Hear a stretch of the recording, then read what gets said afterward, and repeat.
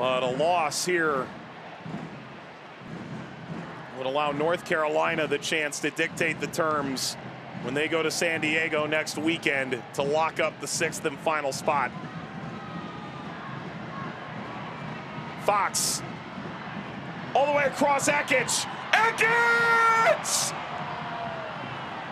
Oh, it's a showstopper! A total jaw dropper. Louisville 3-1 up. They've stolen it on the road.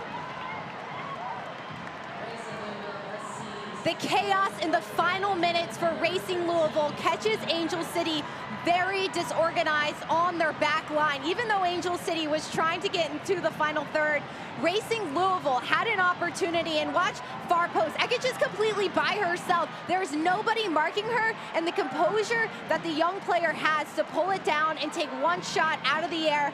Textbook finish for Ekic for Racing Louisville now to go up by 2. Kim Bjorkegren said she had a bright future. Who knew how quickly he'd be proven right? In the 90th minute,